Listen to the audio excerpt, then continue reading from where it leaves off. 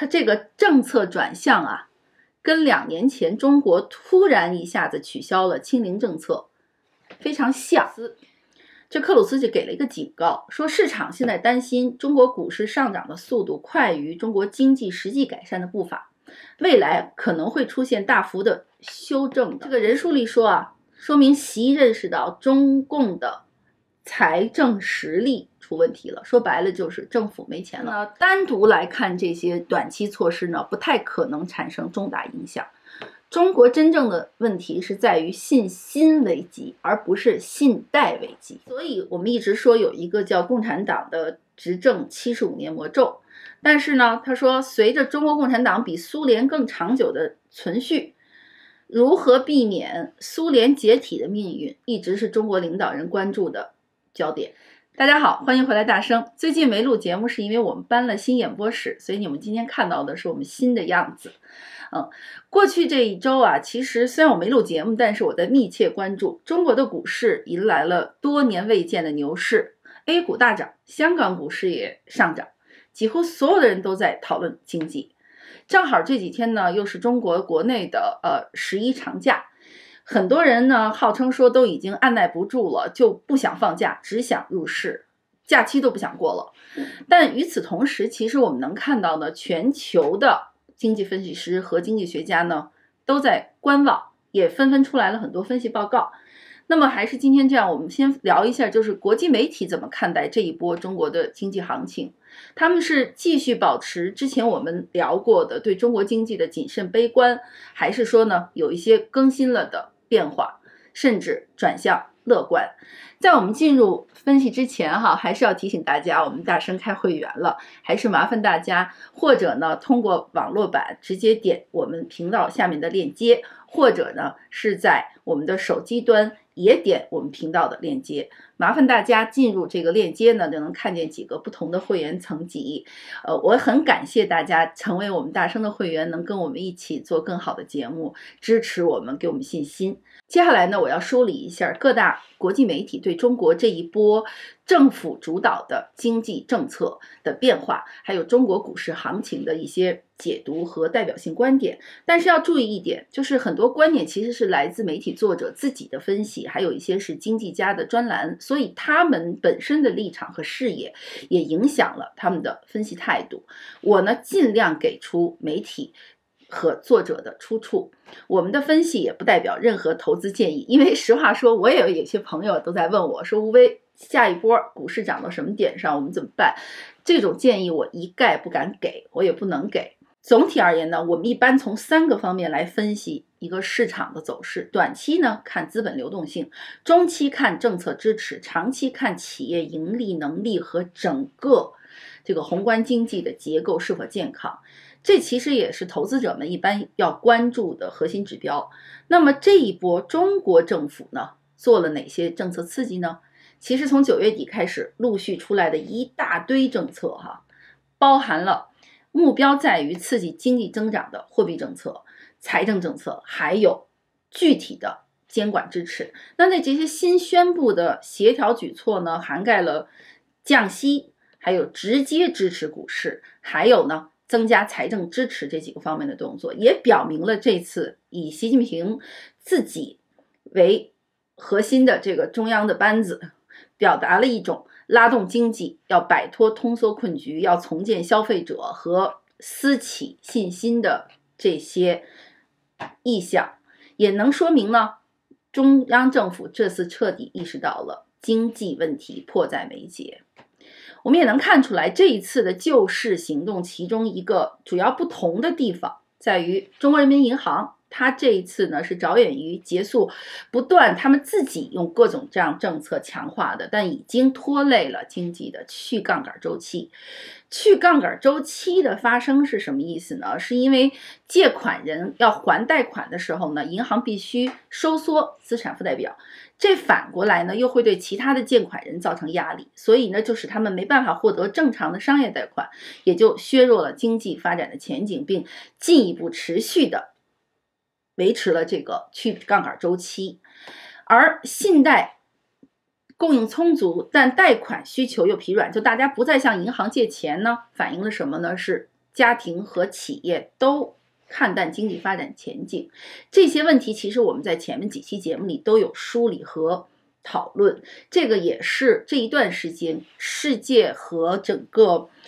各大分析机构看中国经济现状的一个共识。再具体说，9月底人民银行推出的这几个货币刺激方案呢，主要包含了3个举措。一个呢就是降低存款准备金率和政策利率，存款准备金率呢下调了 0.5 个百分点，政策利率下调了 0.2 个百分点，这些的调整幅度比以往都大。然后中国央行行长潘功胜还说，他还有一点暗示哈，说随着经济形势的发展，年底前还会进一步降低准备金率。这个暗示被很多经济分析机构引用。第二个政策就是它降低了房贷利率和首付款的这个比例，将现有的房贷利率下调了 0.5 个百分点，这个被分析说还是很大的力度。尤其是它下调了这个第二套房的首付比例，从原来的 25% 降到 15%， 还提供了更多的资金支持地方国有企业购买过剩房产，意思就是去库存嘛。第3个部分的政策呢，就是直接提供了一系列的支持股市的流动性工具。央行呢这次推出了一个新的结构性货币政策工具，是什么呢？就是允许证券公司、基金公司、保险公司，他们通过质押资产从央行获得资金流动，这样呢就可以大幅的提高资金获取能力，促进股市稳定。其实这些政策听着一般的观众听着觉得有点太复杂哈，其实有点专业了。目标其实很明确，就是现在中国政府集中在增经济增长、稳房价、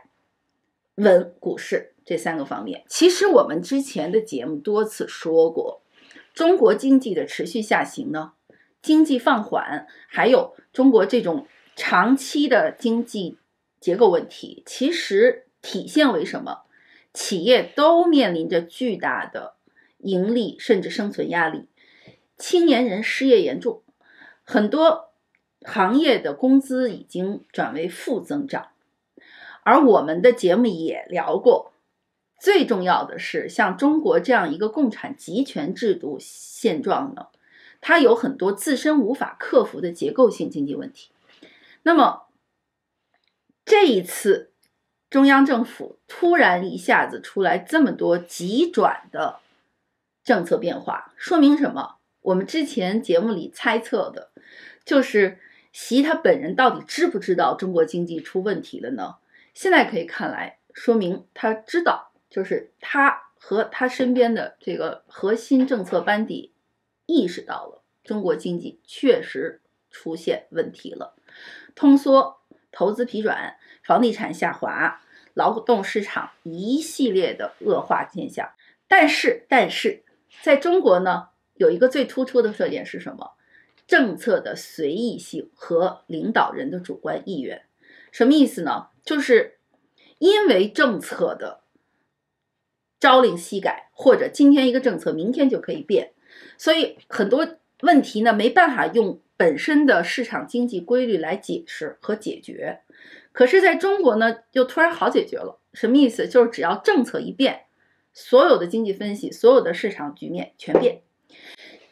这也是接下来我要引的一些国际媒体和分析家呢越来越意识到的问题，就是分析中国问题，尤其中国的经济问题，绝不能仅仅在分析经济数据本身，而必须考虑政治和政策因素。说了这么多呢，我们具体来看一些国际媒体怎么分析这些政策和中国的这个政治经济局面。第一个问题，为什么在此刻和为什么这么一大堆政策一起出来？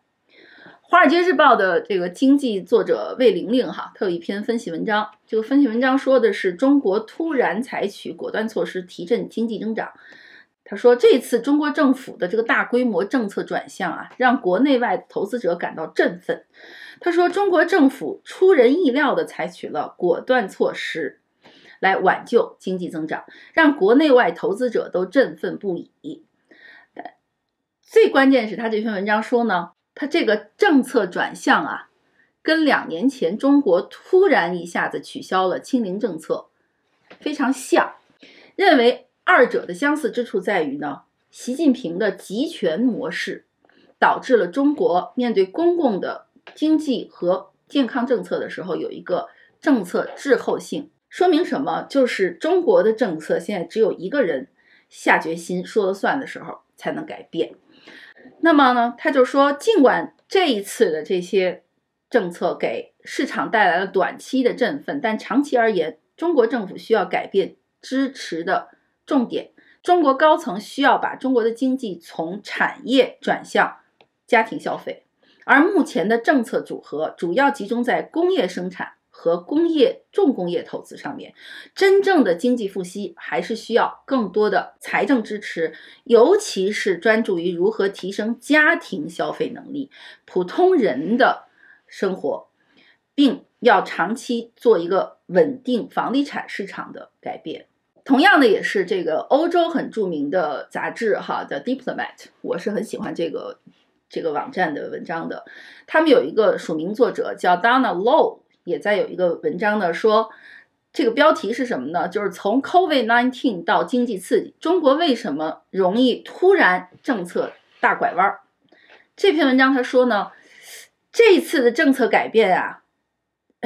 尽管不像2022年底那个突然放弃清零政策那么戏剧化，但是也仍然让人想到了背后的原因如此相似。他说，中国人民银行这次宣布的重大货币政策的这个宽松措施啊，比如说把政策利率从 1.7 降到 1.5%， 还同时把银行的存款准备金率降低了 0.5个百分点，这等于相当于为银行系统注入了1万亿人民币的流动性。而其实提高资本流动性和中央要出钱来刺激经济这个建议呢，是喊了很久了，我们之前的节目也说过。他说呢，这次令人意外的是，中国人民银行还宣布成立8000亿人民币的资本市场基金，要向公司提供资金来用于回购自身股票，还向非银行金融机构提供贷款来购买中国股票，说这是中国当局首次通过债务来刺激对股票市场的投资。这个 Donna Low 就说啊，说这样政策的出台让所有人都感到很意外，尤其是在此前政府对采取宽松货币政策来应对2年通缩压力长期表现出一种抵制之后，他们咔嚓一下大展身，让所有人都很意外。他说，这一次接下来要观察的就是政府还要采取什么样的措施来支持家庭消费，也要看他们是不是能够更加坚定的努力稳定自己其实已经下跌2年多的房价。这个 Donna Low 还说这个中国人呢，就是 consumer family 家庭消费的复苏才是推动中国实体经济恢复的关键，因为超过 60% 的中国家庭的财富是与房地产挂钩的，如果房价不能稳定，家庭消费不太可能复苏。他还说这一次政策的突然转向呢，让人反思背后的意识形态驱动。他原文写说，与这清零政策一样，中国过去3年的经济问题，包括资产价格下跌，与日本很类似的这个失去的10年的债务通缩，还有从疫情以来一直出现的经济增长乏力，这些问题很大程度其实都是由于中国自己的意识形态，就是政治政策驱动的政策导致的。还是这个问题，就是中国不合理的政策也是政治原因导致的，突然一下采取的政策变化也是政治原因导致的，唯一被忽略的是市场和经济还有消费者利益本身。好，再有一个美国的这个 Forbes 福布斯杂志也很有名，它有一个观点文章，就是说这一次虽然中国股市表现强劲，从沪市到港股都表现不错，但是呢，基本的经济现实仍然让一些投资者感到担忧。他文章里说什么呢？说中国的股市从9月份以来呢，上涨超过30%，但许多分析师开始质疑这种涨幅是否与中国目前的基本经济状况匹配。这 Forbes 这篇文章还说咱们具体看一下中国的经济状况。8月份工业行业利润同比下降了 17.8%， 是2024年目前为止最严重的收缩，这个数字我们在以前的节目里讲过。而且中国的零售业销售和固定资产投资的其他数据呢，也进一步加强了所有人对于中国经济放缓的担忧。他还说如果中国真想刺激经济的话，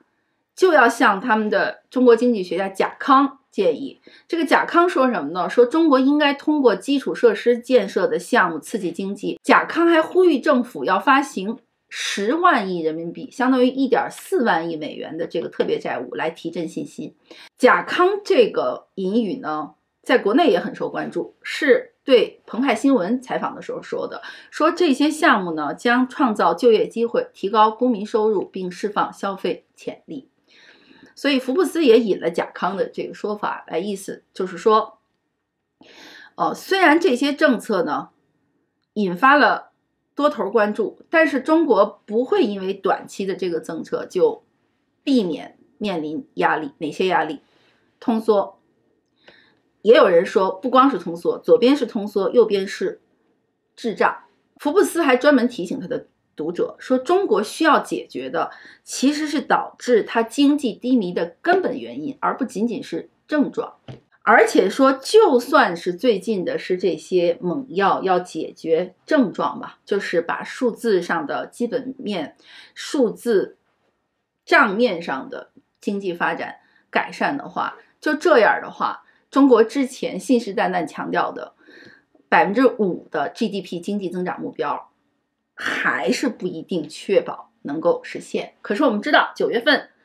政治局开会的时候，习那是说了狠话的，要基本上是意思就是要不惜一切代价也要保这个5%的经济。然后福布斯呢直接引用了这个穆迪，也是有名的分析机构，他们的分析师哈里、墨菲、克鲁斯。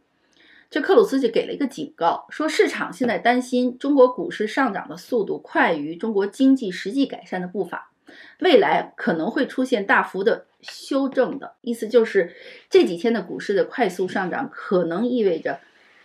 快速下滑，但是这不是投资建议啊。再看下一个媒体彭博社，有名的美国的财经通讯社哈，他的专栏作家任书丽写了一篇文章，叫习近平终于明白了中国真正的问题。这篇文章说什么呢？就是说这一次政策的突然转向表明习意识到中国经济出问题了，而且有3个主要原因导致了这次政策为什么会突然变化。一个就是08年以来中共的政治局首次在9月份讨论经济问题，这表明中国政府已经意识到财政支出不足的问题迫在眉睫。他说，随着房地产市场的衰退，地方政府收入来源大幅度减少，尤其是土地销售额的下降，导致地方政府的财政压力急剧增加。那么为了政府维持运作，地方政府不得不通过征收各种罚款来弥补收入不足。这个任书丽说说明习认识到中共的